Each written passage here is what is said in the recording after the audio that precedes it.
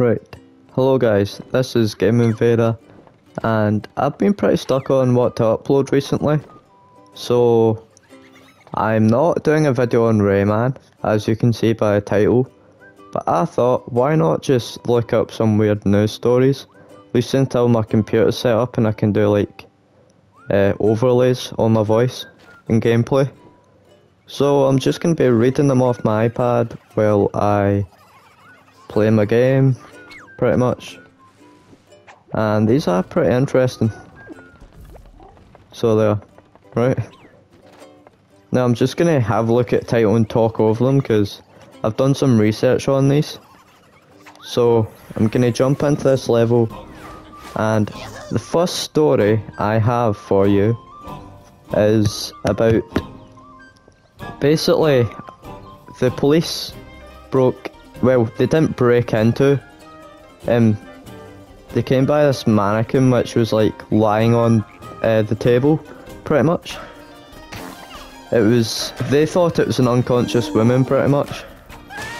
And basically, they'd knocked the doors off the hinges of this place, right? In the Laz Emporium. It's basically an art place. And cause it had hair on it, and it looks pretty realistic. Basically, they'd went over to it and they were like so confused. Can you imagine just being a police officer and like seeing a freaking supposedly unconscious woman on the freaking desk, and then like trying to wake her up just to find out it's a mannequin? Like, obviously it's an art museum, but like, I'd be pretty confused personally. Now, what the text of this says is that the police broke down the doors of a London art gallery, save a woman slumped unconscious over a table, only to discover she was made of packing tape and foam filler. The lifeless woman they had been trying to save was in fact an art installation entitled Christina. Her name is Christina, which is on display at the London Art Gallery. Sorry, I was a bit AFK there, I was doing something. But yeah, that's random, innit? Like, I couldn't imagine being that police officer, to be fair.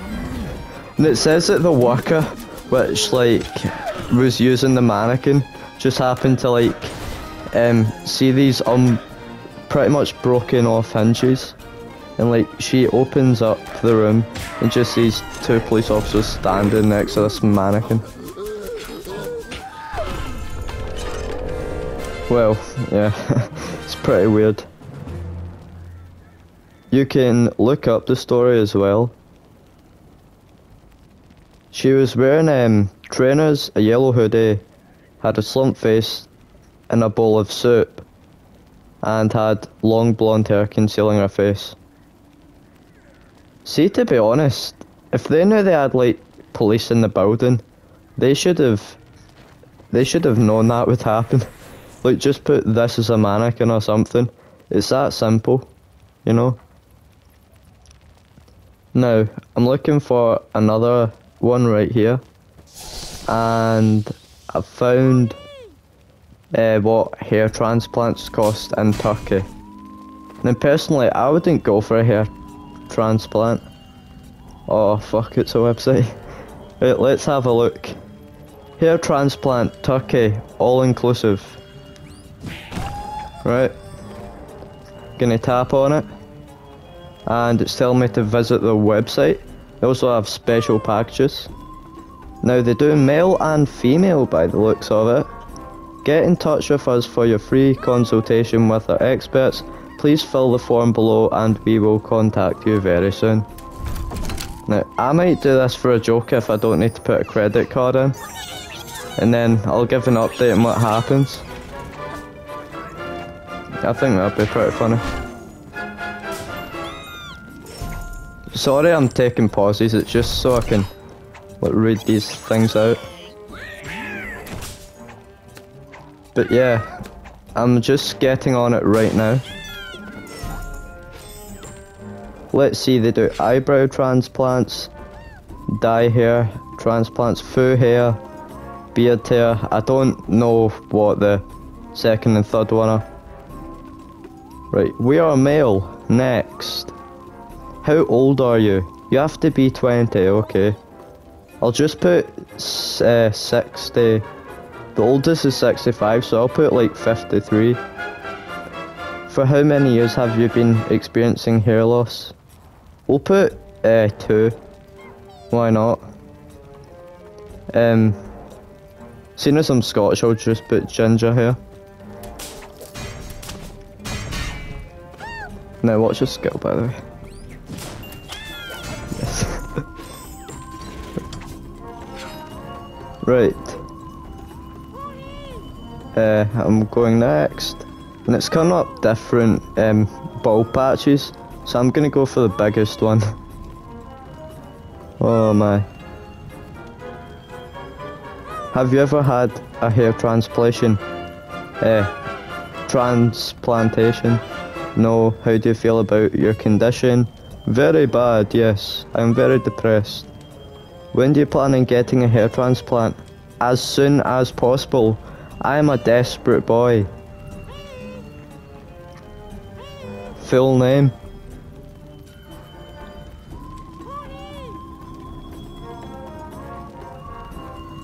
Right, I'm obviously not going to say this out loud, so yeah.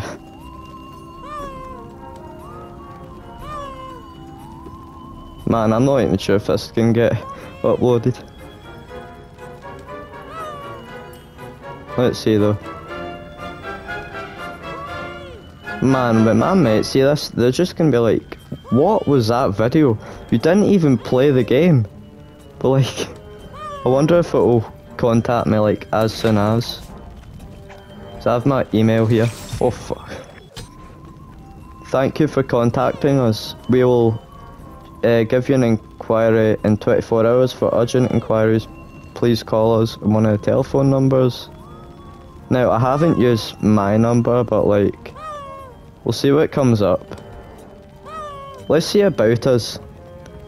Positive feedback, over 10,000 and more. From 20 different countries. What? The truth about cremations in London. Let's have a look at this. Man, I've been really AFK on this, innit? And for the boomers watching this, that means away from keyboard AFK.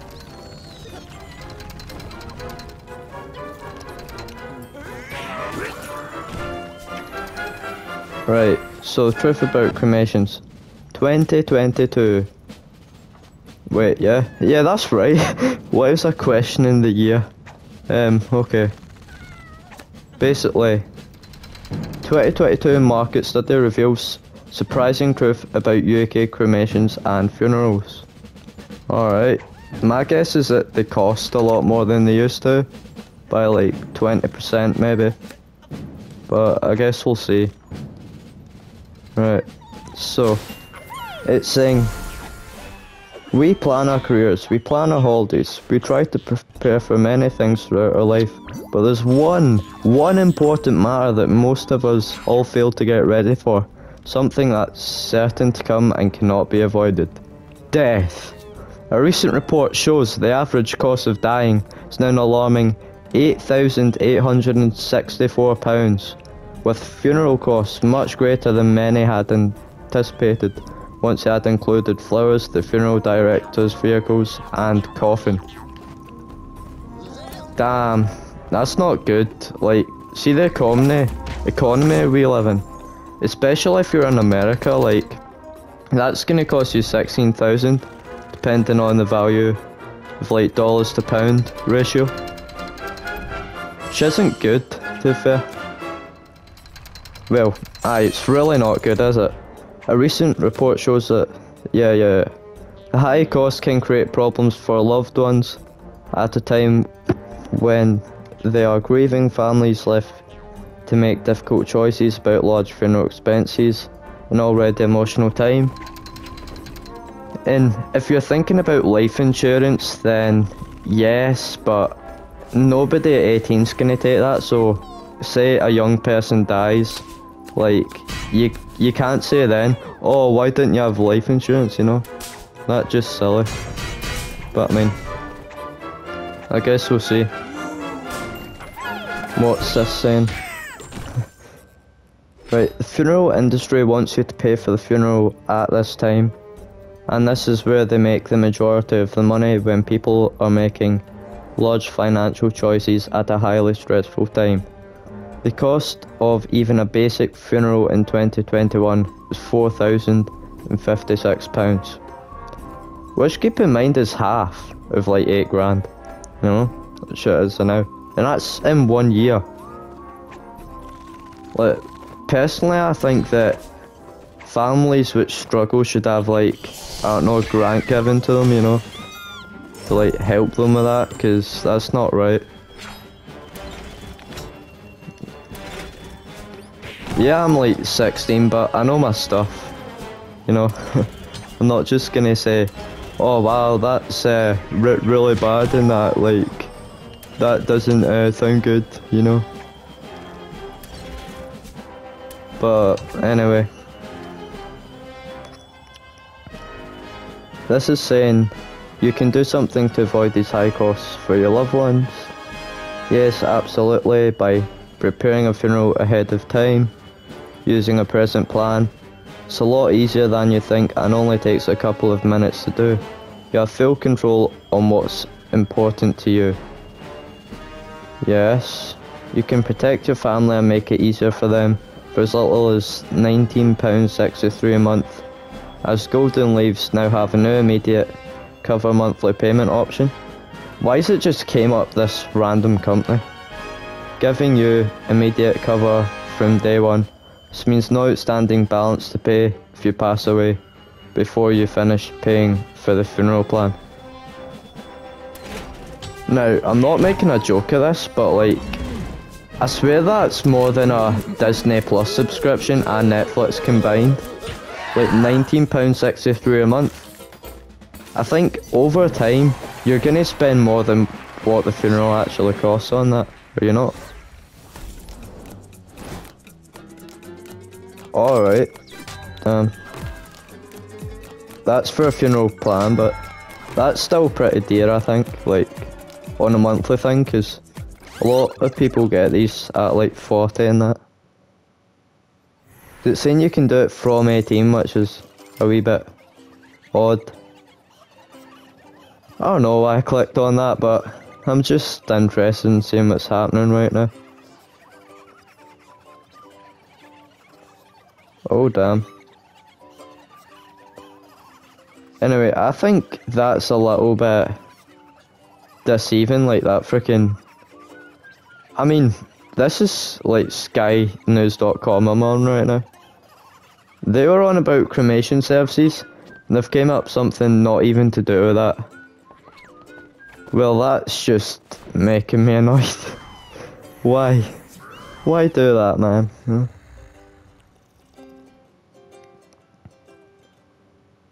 Ah, damn. Right, I'm going on Mirror Online right now. See what's happening. Woman's devious Christmas lights prank on dad leaves people in stitches. Wow, bruh. Did not ask. I did not ask.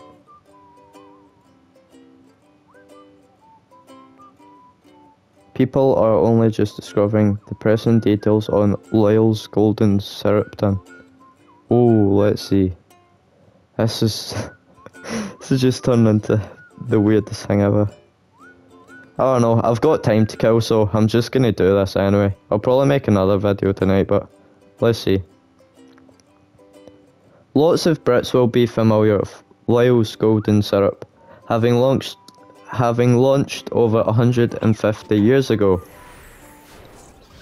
In 1881. That's not 150 years, by the way. That's like... Well, I guess that's close, to be fair. But I don't know, that's a wee bit odd.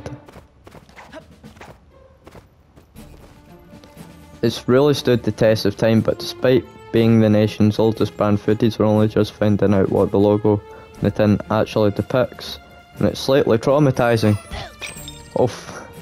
At a quick glance, it's easy to assume that the yellow lion is laying down or sleeping, but it turns out the king of the jungle isn't going for a nap at all. One Twitter user recently revealed the truth, writing, "Tell me I'm not the only one who didn't realise the line on Lyle's golden syrup packaging is depicted dead." Of course someone from Twitter said that, man. Oh, you tell me that's what that's about.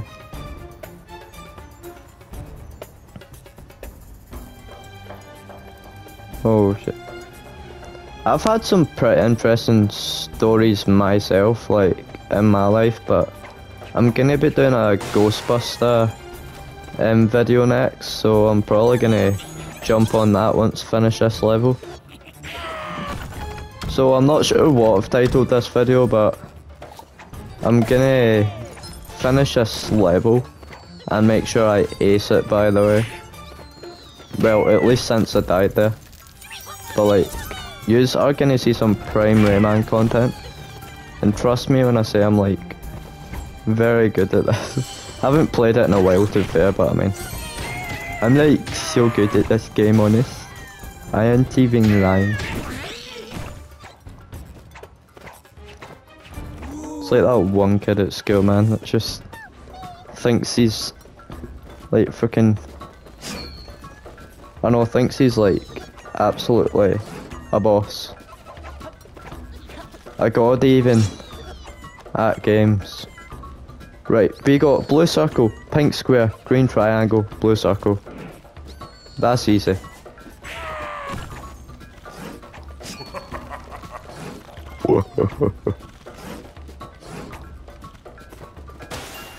Boom. By the way, see Rayman, class game. If you haven't played Legends, like, yeah, the price is a wee bit weird, but you can get it in, I think, CX for like very cheap. And it holds its money to this day, even if it's like 20 quid odd.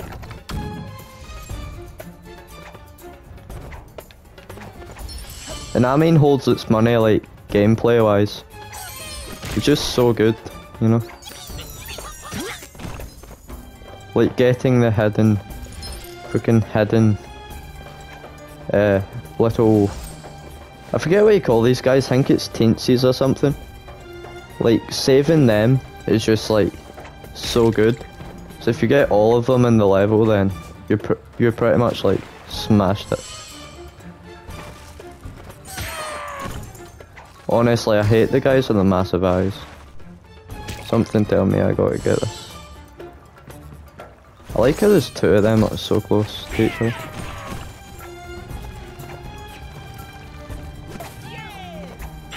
Yeah, I'm gonna call this random news stories for Rayman, why not?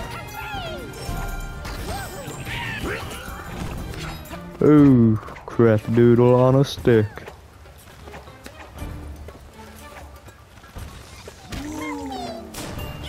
Oh, are you joking me, man? I swear there's no way I'd have got that, like, on purpose. If you want, I can do like videos on this, but once I get about 50 subscribers, I'll be able to stream. And I did do a very good SpongeBob Minecraft statue video, which is on my channel. If you haven't checked it out, please do. And please subscribe and, well, just comment on the video of this video what you want to see next for like a Minecraft statue, because I'm currently doing Morty, but that's a pretty simplistic build, to be honest. Come on, kill me. Kill me now. I need that teensy, bro. I mean, I already have him, but, you know. Oh, bro, why is this happening? Kill me. I swear, if I don't spawn it. Oh, thank you. Another one there. I kinda had a feeling he was there. Bruh, you're absolutely joking me, bro. I've got them, like, ages ago, I'm not even kidding. I've had them before.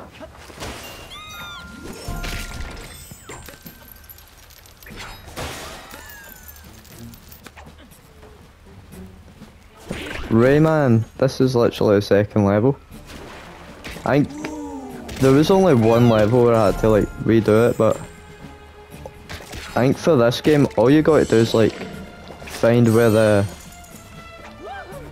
Just look at where secrets usually are in games, it's that simple. And the actual characters are like the best thing in Rayman.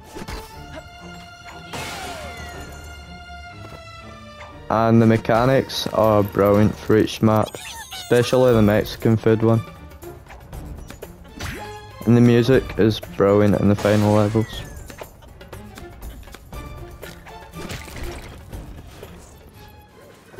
Oh man. I've got to perform at a Christmas concert tomorrow on the xylophone. Yes.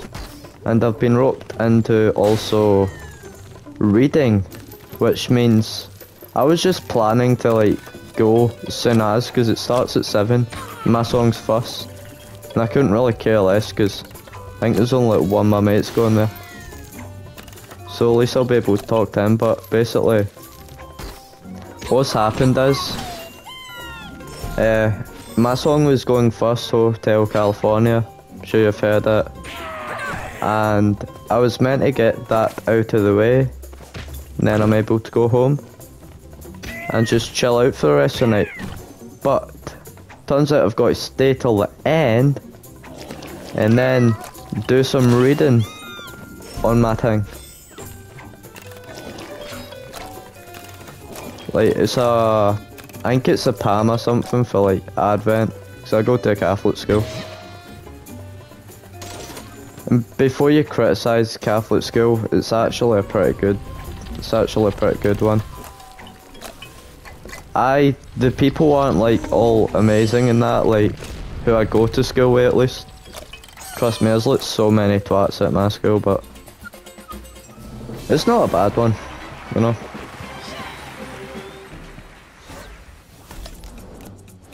And then next year will be my last year, so I'm gonna go to the RAF after it.